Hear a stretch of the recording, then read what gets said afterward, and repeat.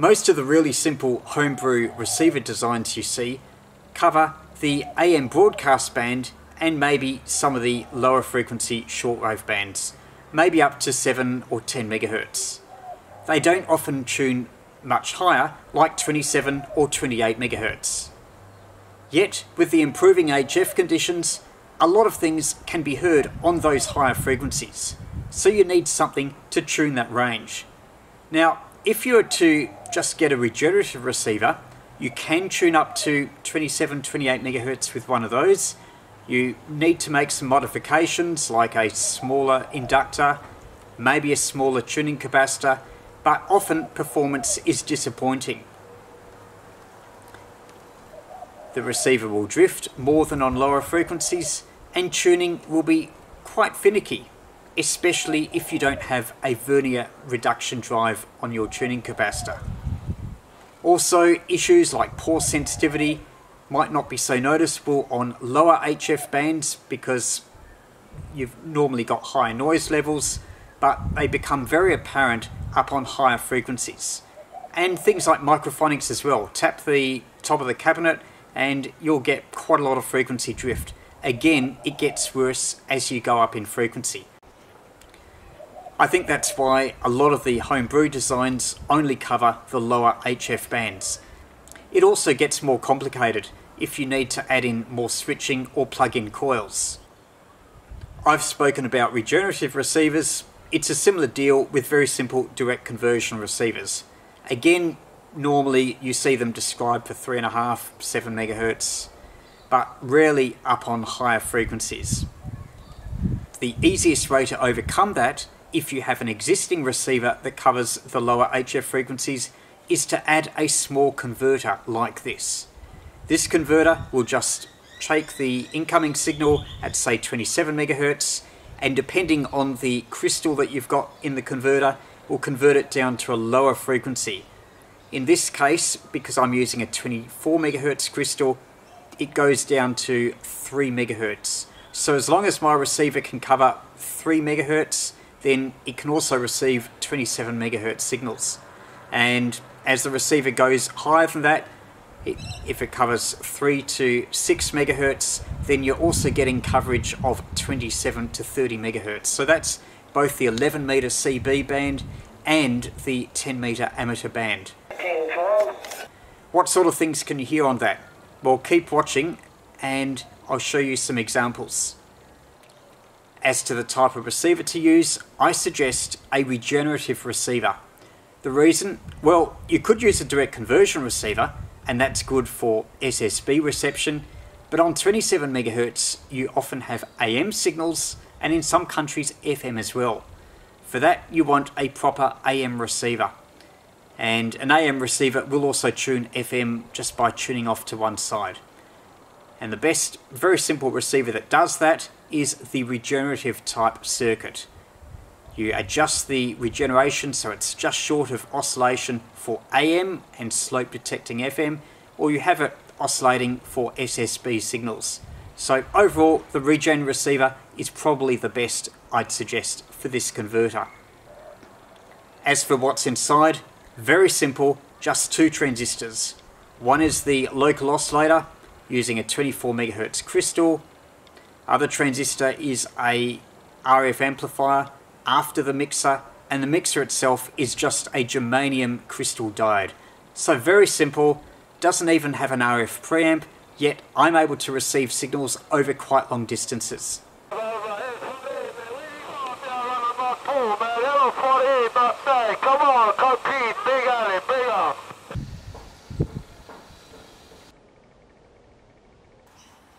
Here is the circuit of the converter. Right on the left is the local oscillator using a 24 MHz crystal. Change that frequency if you want to use a different intermediate frequency. Very simple, straightforward transistor circuit. You can use almost any NPN transistor and this oscillator will work. Its output is coupled through this capacitor here, 4.7 picofarad, and you've got the incoming signal coming in through here. There's the antenna socket and a tuned circuit.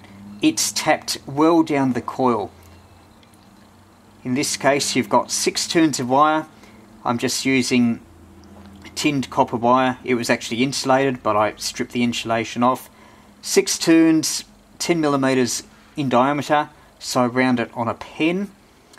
15mm long, and the tap is only about half a turn. The antenna is tapped almost down near the earth end. In parallel with that is a transistor radio tuning capacitor, 10 to 160 picofarad. If you want to, you can just put that capacitor in temporarily, then put it on a capacitor measurer, measure its capacitance, and put in a fixed capacitor if you're only interested in tuning 27 MHz. It is quite broadband. The diode here, I've got it here a OA95, it could be a 1N34A. Basically any germanium diode that will work with a crystal set will work with this particular converter. This is the mixer stage, by the way, that takes the incoming signal at 27 MHz here, mixes it with our locally generated signal at 24 MHz. It gives you a sum and a difference, but we're only interested in the difference, which is about 3 MHz. It's just a 100 microhenry RF choke down to ground here. Because this signal is at a very low level, I've got an amplifier, a post-mixer amplifier, just using a BC548 transistor, again NENPN small signal transistor, and that amplifies its output into the receiver. And provided the receiver tunes 3 to 6 MHz, then you can be receiving signals between 27 and 30 MHz, covering the 11 and 10 meter bands.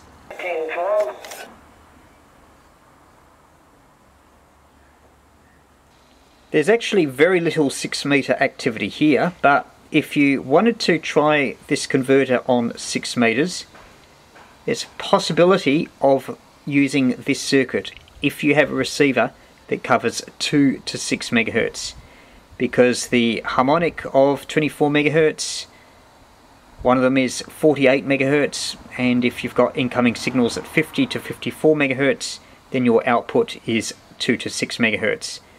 I wouldn't imagine the sensitivity would be very good. You might need an RF preamp, but that is a possibility if you've got strong 50 MHz amateur signals in your area.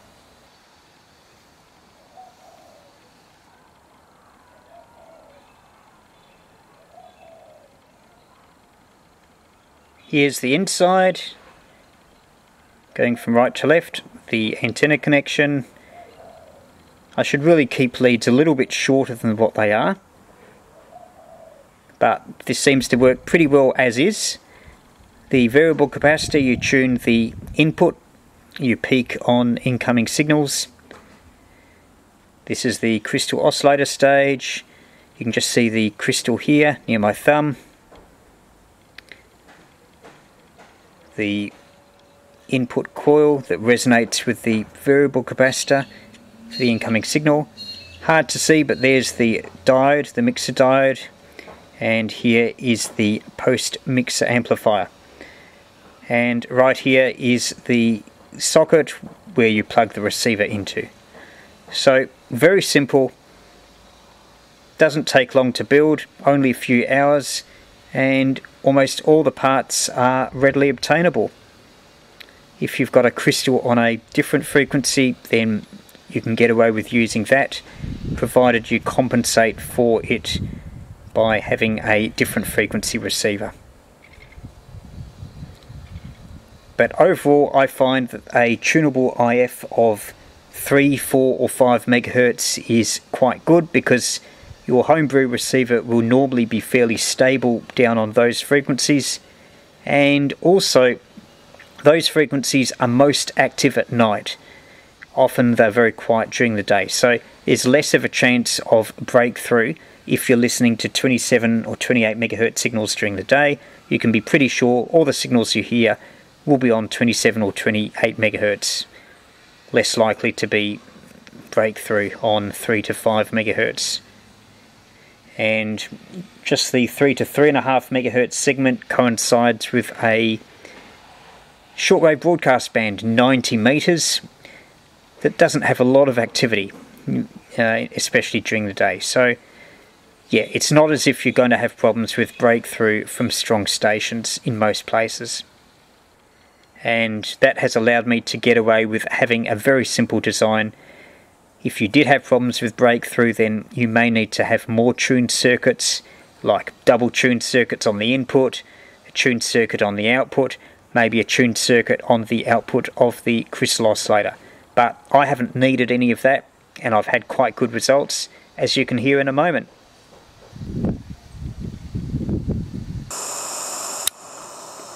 You might not think this is very sensitive without an RF preamp.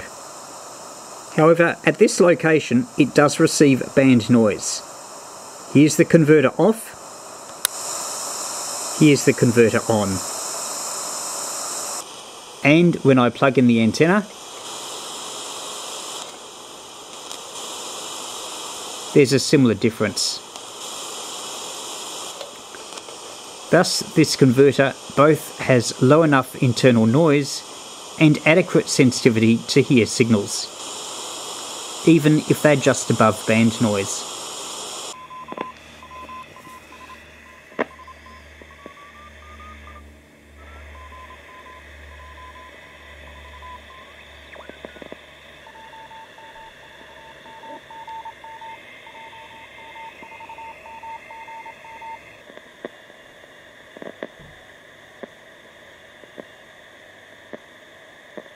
That's VK8VF.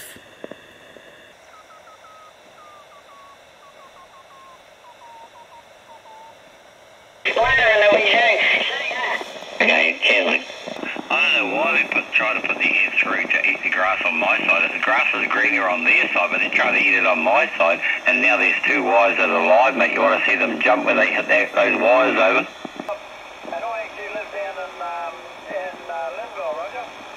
Oh, okay, mate, yeah, well, I said, you know exactly where I am, mate.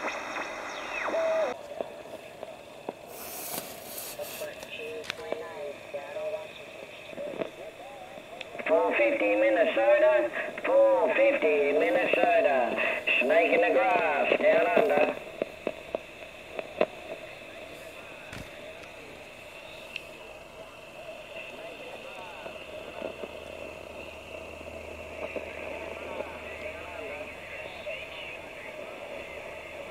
CQ stateside, CQDX, World Radio 789, WR 789, Australia calling and standing by. Look out there, mate, there's people on everywhere. It sounds like a chook bin over here, but we can't hear you in there, mate, not a problem. Yeah, g'day there, World Radio 4099, you got World Radio 137, World Radio 137 down under. 393, 8 ball, 393, 8 ball, Australia, breaker. Like I said, it's just, nah, the colour didn't suit it. Right, look, that's the thing with force, you're a little bit more... Radio 510, we're trying to put it back in the radio. Hello, 510, I'll call a man, concrete man, green bottle base station, also trying to get in that radio, come on. Hey, no, 40, green bottle, man, been a long time since you pump it on, man. We just get it off on our belly, coffee and EC pack, man, in a radio like that. Hey, green bottle, catch you later, man. A concrete man, a double got down. Bye-bye. For right, concrete man, as you do the red, white, and blue, we're doing these green bottles out here. We catch you later, man. Much more for to get on up. Appreciate it. You take care. Good evening time. Or call a man, 510. Green bottle base station. Right on the north side. We getting down. Bye-bye-bye. Hey, green bottle, man. You dig on green for me, I dig a red light for you. Hey, green bottle, dig on green for me, I dig a red light for you. Dig out my brother out there on the north side, the northeast side, got down. I'll see you. Aloha. For real, man. We drink a green one for you. You drink a red, white, and blue for me. We catch you later, man. Take it up. You know how the best is your way. 510, Green Bottle Base Station, north side. Aloha. I heard your station. Aloha. Bye-bye-bye. Copy this afternoon, Tony. 7 Mike 4, Uniform Delta Charlie from VK3YE, over. As I'm using a 24 MHz crystal in the converter, 4 MHz coincides with 28 MHz, and just above 28 MHz at 28074 is FT8 activity, which if you've got the WS-JTX software, you'll be able to decode that even with a regenerative receiver like this.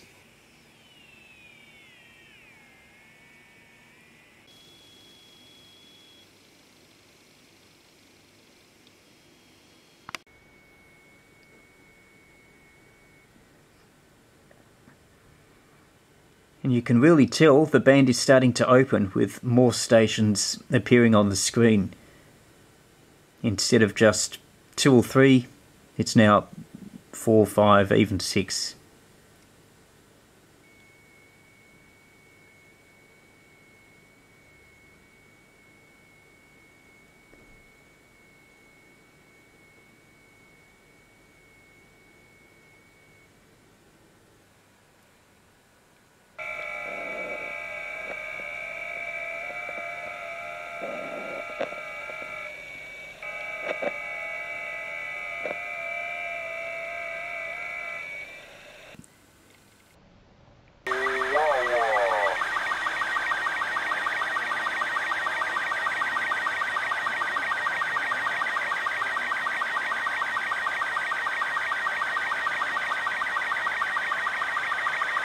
Sorry guys, I can't hear. I've got the stupid idiot from SSTV, they're over.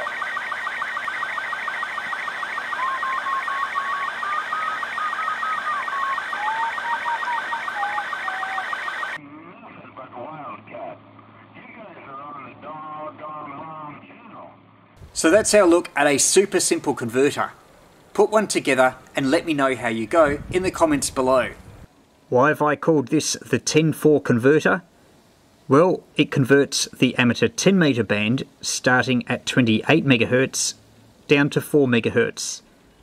And it receives 27 MHz CB.